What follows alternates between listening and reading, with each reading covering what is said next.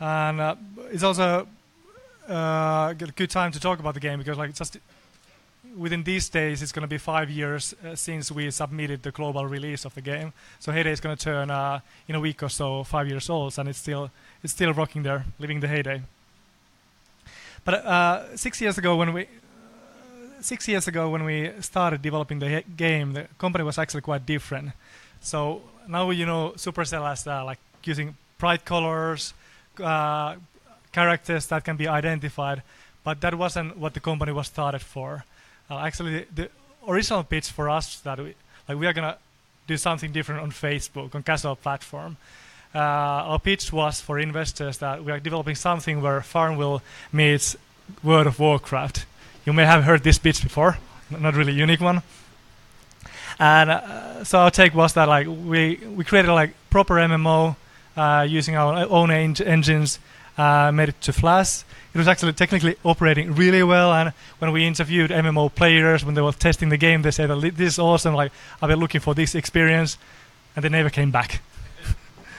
So there was clearly a kind of a misfit with the product. That people they said that they like this game, but they actually like these kind of games with a proper experience on PC. But still, we got a lot of learnings. We got to build our engines. We got to play around with clans, a lot of social gameplay elements, and of course we got to raise the money that gave us the opportunity to actually pivot to a new direction. And in 2011, when I was joining Supercell, like I didn't believe in the company at all. Ilkka's pitch to me was like, well, join then and do something that you believe in. So as one of the first tasks for me, like we're just releasing the game globally, was actually just working with a strategy with some others. But the market had shifted quite a bit in the year. We saw that the Facebook gaming was saturating. Still in 2011, though, like many people were doing successful operations, and even in 2012, 2013, but we still saw that like it was getting more and more challenging. And then at the same time, of course, popularity of iPhone, the like App Store allowed in-app purchases, so there was a big disruption, and just the numbers that we are hearing from the platform, they were just amazing. And then a big promise for all game developers back then was launch of iPad. At least we all thought that like, iPad is going to be the gaming device. Like you're going to abandon consoles, PC, just focus on iPad with a big screen and carry it all the time with you and just play. Didn't really happen. And then Facebook, that was supposed to solve the discovery problem on mobile as well. They were bringing a lot of new elements to the social feed and a lot of new stories that you were able to integrate directly to the game, and that was supposed to be the coolest thing ever. Didn't really happen, but at least we had one thing right. So like iOS was right, and App Store was the distribution channel that was about to dominate the market for at least a few years before Google Play. Then one thing that we also saw, like though we started on Facebook with Flash, our developers' background mostly is on mobile. Thanks to Nokia, like first with Java mobile games, and then at Digital Chocolate, many of us were making iPhone games just after release of the device. So going to mobile was actually going back to our old roots, and the shift wasn't that magical. We were able to even use our own old engine, the Flash engine. We're still developing pretty much on Flash. We did quite a lot of restructuring, but after a month or so, we had our own mobile engine ready. So in 2011, we got early November or end of October, we got together and thought like we need to do a change. So we killed the game that we had, Gunshine. We killed all the production and made a decision that we're gonna do a big pivot to mobile. And so, as kind of management and founders, like the people were super worried, like what's going to happen, how the employees are going to react to this. But it seemed that everybody had kind of anticipated this, that they were seeing that like the platform itself wasn't that interesting, and then maybe because of the history, the shift was really easy, and people felt almost relieved with it. Development of the game started in November 2011. it wasn't the easiest development to start. Like people had joined the company to do MMO, and then one day I got a few people to work with me. We sat down like, okay guys, I know why you joined the company, but look at this, we have a good idea. We're gonna do a farming game. And still like we played the first 2 days playing just board games, different simulation games to take some distance away from farming. And I asked like if they could give me 2 weeks to work on the game, and like within 2 weeks everybody should feel motivated to the game, because I felt that there's a lot we could explore with that team on the genre. And like first of all, like I believe that there was a big opportunity. Like there were of course farming game already on the platform, but nobody had really defined. Like farming games had been defined by Zynga, but we didn't really believe that that game was a game. Like the game, like farm introduced a lot of interesting elements. Like with cows you can get milk, but in the world of Farmville, from cows you get coins. From chickens you get coins. And whatever you did, you got coins. And we as board gamers thought like this is kind of like they're not taking the opportunity, because farming itself is a game. Like it has all the loops that you need in game. You do something, then you harvest it, you process it, you have supply chains, you sell it. You don't really need to invent it. Everybody knows how farming works, how markets work. So why instead of inventing something that you get from coins from chickens, like you just get the real goods and you play with that, and you don't need to teach the gameplay. And that's always when you have something that's easy to teach for the players. So instead of like starting with the complexity, we wanted to start with the simplicity, that everybody can play the game. And also playing the game, like we thought that like nobody really understood the platform. They were copying mostly designs from mouse. We were just getting ourselves familiar with touch phones, and like we felt like you leave the world of iOS, like the native design, and then you go to these games, and you have the mouse UI. Like there's a friction in between that like it must be broken. Like you must be able to do something better, and we tried to explore what are the good implementations. We didn't really find any. There were any blogs about it. There were no books about it. So we started to study like how Apple and Google had implemented their platforms, and how did it feel to play physical goods. So as a board gamers, of course, like with the physical object, we started to understand how the interactions happen, and started to get into how to do UX on mobile. But it's an interesting time, because like we had to do like proper research and like study and learn, instead of being inspired by others, as you often do in gaming. And then with frictionless design, so Facebook had taught us that loading times matter. From the day one, I think our games have been the fastest server games loading, and we started to put attention to that the day one. And with all the goals, like we wanted to make it fast. We were burning money. There was no money coming in. We had 4 teams making games, so we knew that like we don't have too many shots. So we didn't know if we are gonna make it with this one. So instead of putting all efforts to this, like let's be fast and learn as fast as possible. And I said like here, the original goal was to submit to beta in 5 months. It was pretty hungry taken that when we started we didn't have the engine ready. We couldn't code the game. We didn't quite hit it. We got the submission in 6 months, which was still pretty okay for us. We had maybe game content for we thought one month, so the reality was 1 week. And the game didn't have the elements that we had in the global launch, but at least we got the proof that the game had quite a lot of demand.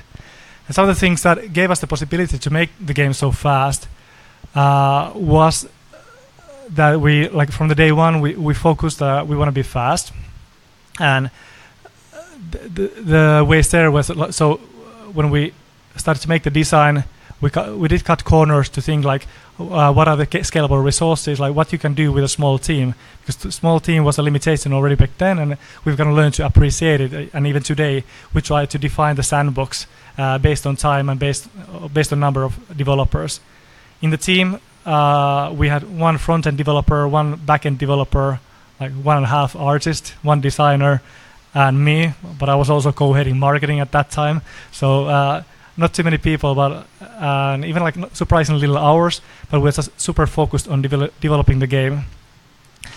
And one thing that helped us was also the structure. That if we wanted to do something, change the design, change animals, there was nobody to approve it. So it was the team always making the decisions, whatever they were. Of course, people were informed, but we didn't need to ask permission if we wanted to do a big change. And the first version of Heyday is here. It's very visual, but you get the game loop. It's about money. You have the supply chain. We're thinking what you need to have in the game. You need animals. You need some kind of area where you grow. You know, silo to get a few constraints, and then you expand. Then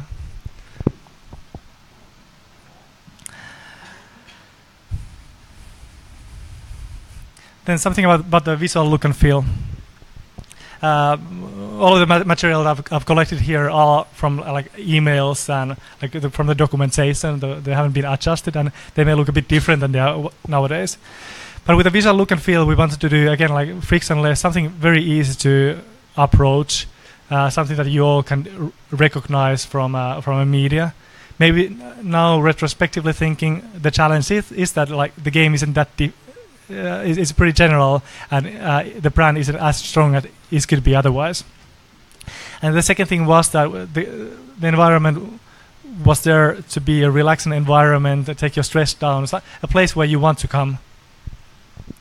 And of course, the theme like that fits this well is a bit kind of nostalgic Western, something between the World War American farm.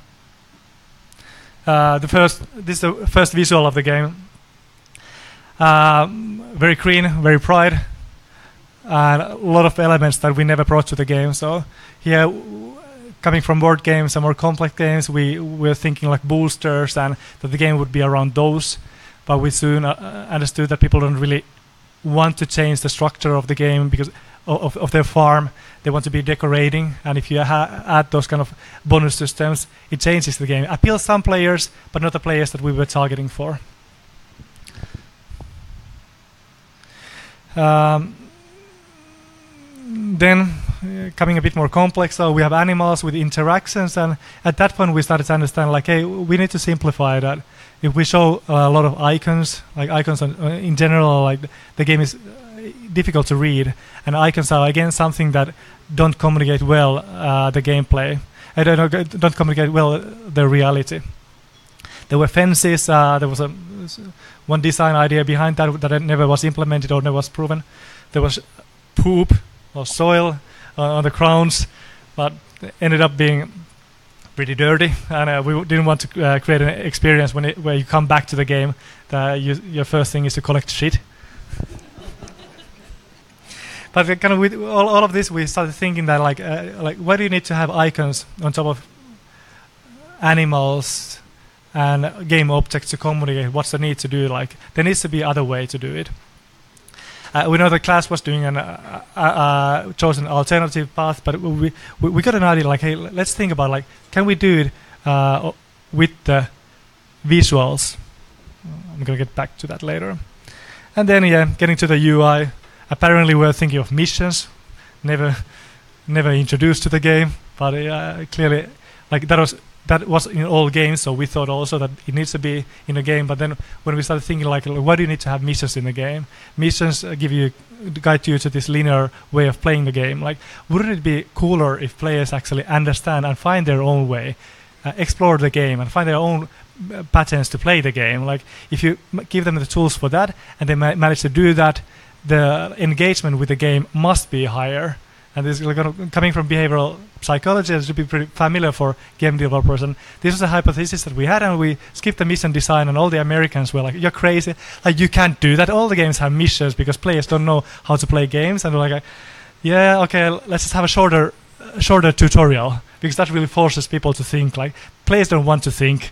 But we managed to pull it out, and like the For example, in the beginning, the day one retention was around 65% in the US. So it did really prove out, like, if you have realistic gameplay and you have graphics that help the player to understand what's happening there, like, you don't need that much of hand keeping. And the end result was, this was the competition that we had on iOS, Farmville, how they saw farming, and after 2 months, what we had on visuals. With the visuals, we felt that, okay, we maybe nailed down something and we believed in it. Something that is very critical in the game is animals. We actually started the game with an idea that we are not going to have characters. And again, the reason was mainly a limitation. Like, we didn't have people who knew how to do characters. And if you lack a resource, then like try to find an alternative way to do the game. So not having human characters there, we understood like we need to have really strong animals there that create an identity around the game. The characters were brought later still, but we started with no animal, no human characters. And here are some early versions of the characters and results from the user testing that we got.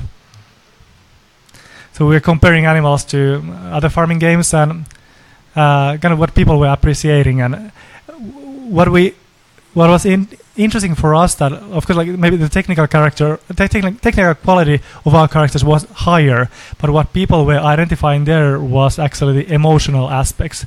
So like Heyday Chicken is more funny, or yeah, that's more goofy. And then comparing the pigs, our own pigs, like what do you like more? And again, like the pig with more character is more interesting. The second thing was like if we are not going to have icons with animals, how we are going to communicate the state. This is also an animal, a cow that never went to the game. How to communicate the state? Like, can you do it really with different stages? And if you do it, like you must go really overboard with the art. And we're testing a little and testing with users, and they didn't really see the difference. So we chose a bit cartoony way. So how to milk a cow. So that's a normal cow, happy cow, getting a bit anxious. And then like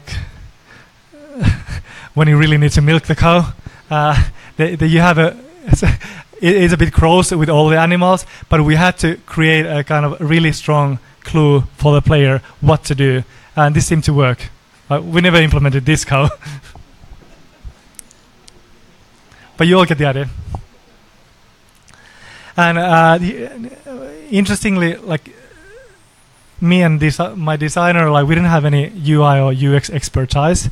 Like we had never designed a UI, but we had only 1.5 artists in the team, so they didn't have time to work on the UI. So we had to be prototyping. Not knowing any tools, we did prototyping with PowerPoint animations. And now we are going to dive into high-tech UI tools. So I'm going to show some of the UI animations that we were using in Heyday development before the artists got the job. They didn't have time to do the iteration, so they wanted to get a like proper design. So field activation, you click it, gets activated. You select the crop, and one of the biggest innovations of Heyday was kind of painting with your fingers, so doing multiple actions with one swipe. And now this feels like pretty standard on iOS games, but there was nobody before us that had done it. And we even like patented just for in case somebody sues us for some reason. But of course never applied to patent, because as a game developers we know that like using best practices from other game developers, that's how games are made. And but the lawyers wanted us to patent it, but they made an agreement, but we're never gonna be the first one to sue. So there's an agreement about that also. And yeah, some more of the usability. We can click it through. Next slide. Yeah, it's been 5 years, and the game is still it's rocking. It's a big game. Currently, it has a development team of 10, and the game is actively developed. Our teams in live games are very small. Even in Clash of Clans, the team size is 16, and that has functions from Q&A to community management included, and data scientists. So the teams are very small, and that's the way how we like to work. It's not the only right way to do, but it's kind of how we want to do it. To keep organization really flat, you need to have really, really small teams. And during the 5 years, there's been roughly 60 App Store submissions, so the team has been busy. Some of them have been planned, many of them have been unplanned. And now the focus is on what we call eventfulness. So you're making games more dynamic, so there's stuff happening in the game that keeps players engaged, and of course creating more social layers. Going through the original design of Heyday, like we didn't really think much on social. We thought it's mostly a single player experience. But during the 5 years, we brought, of course, a bunch of social experience on top of that, and now the game is truly a social game. And surprisingly, the game is still the leading farming game. There's been new games coming and going, but Heyday seems to be pretty steadily there. And the game has been like more than 800 days on top crossing 10 in the US, and it's still doing pretty well. So this from the last month. So between 40 and 60 top crossing position in the US. But what has been pretty special in Heyday, that it's been performing in many territories extraordinarily well, even better than Clash of Clans. And one of the countries where they seem to like a lot of farming is Switzerland. And the other example is Denmark. And I don't know what's there, but they seem to like Heyday. Like a lot of have changed since days of starting Heyday development, and like just last week I actually started a new development, and how we are approaching new development. Of course, it's different. Like many of the back then, like you had a bunch of opportunities. You pretty much selected the category, you chose some good references, or you innovated new that were native for the platform and did a good execution. It was straightforward. We know that at least we don't believe in that, so we don't believe in small iterations anymore. Like if somebody has played a game like Heyday or build and battle game like Clash of Clans or Boom Beats for years, like they need quite a bit innovation to start something new. And some people say that the market is saturated. We neither believe in that. Just 2 years we saw two like games coming out from nowhere, Clash Royale and Pokemon Go. Of course, both games had big brands, but both games also had new gameplay elements that were not familiar on the mobile. And like the people were just, I think they're hungry for new content. So definitely the platform isn't saturated. Maybe it's saturated for existing game systems, and you need to be innovating about it. At least we believe there's plenty of opportunity. And that's also what we are focusing on, and we think that the structure that we have really gives us more kind of a small advantage to learn a lot, to test a lot. And Linda already talked about the Supercell model, and just practical examples what it means, that the game teams, they have the full independence in deciding what they are making. So it's not about like running the operation, but starting from the idea, like what kind of idea, what kind of brand, what kind of gameplay systems, what are the timelines, when to ship the game or when to kill it. It's a lot of responsibility, but it's been working for us to learn and innovate quite as a good platform. Some of the values that like we see that have been meaningful for us, and these are coming from the questionnaires from our people, so not something that people like Ilkka, our CEO, invented and say that these are important for us. So these are outcomes from a questionnaire that was run a year and a half ago. And kind of how I see is that like it all starts with trust. So the company was built on trust, and of course it means like occasionally you trust on wrong things and you fail, but it doesn't matter. Because with trust you can create good things, and what we are trying to maximize always is the best things to happen. Like you can fail as long as you manage to deliver occasionally. With a trust, you get create a good platform also to aim high, to create high quality, and to learn. And when you're really looking for that, you need to focus on your work. And one thing that helps us to focus is that the game teams are not trying to kind of satisfy the need of artificial layers in the organization, like mentioned before, green light meetings or some VPs coming from abroad even to say what should be in the game. So they're really focused on delivering what they think is best for the audience. And with the focus also, like kind of the elements there are the like independence and responsibility that